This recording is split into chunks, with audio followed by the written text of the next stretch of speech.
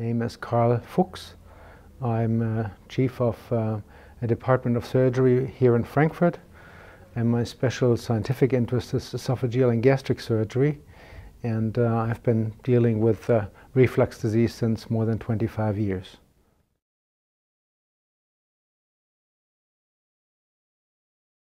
Well, I think that the LINX system will enlarge the therapeutic spectrum of the GERD management. The details and to what extent it will really change the spectrum, we all don't know right now, and we will have to find out. And that's, I think, the focus for the next 5 years, to come up with a few studies to really assess what benefit really some patients with reflux disease have or have not. And therefore, I think it's now important to gather data in the next 5 years on the system. From the speculation I have, I could say that it will add to, on one hand, the patients that have quite severe disease but are managed right now still with PPIs, and some patients that right now get anti-reflux procedures like the Nissen fundoplication and might be better off with a less invasive procedure such as the LINX system.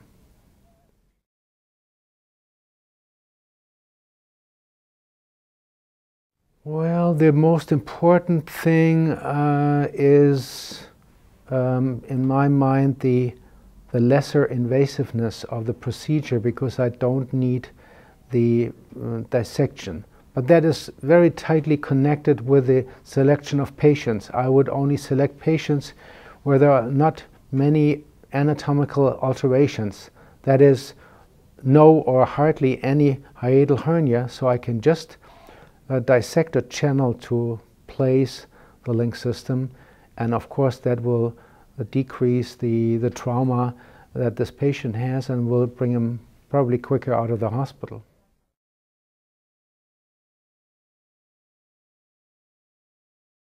To answer the question which patients benefit the most, I would currently think that this is, without data right now, still a matter of speculation.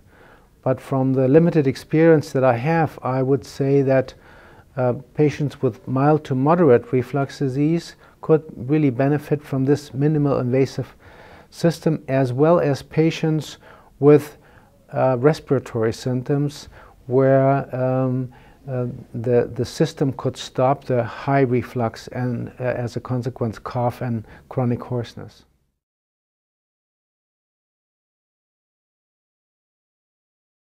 Regarding a critical view or concerns of the LINX system, it's a foreign body, so we all don't know what the foreign body does over years or decades in our body, and therefore we have to follow these patients that we initially do very closely and see if anything is going on. For the moment, I would not foresee any special problems except for the MRI issue, that these patients are not allowed to go into the MRI, which could be a problem in the future if they have any additional disease.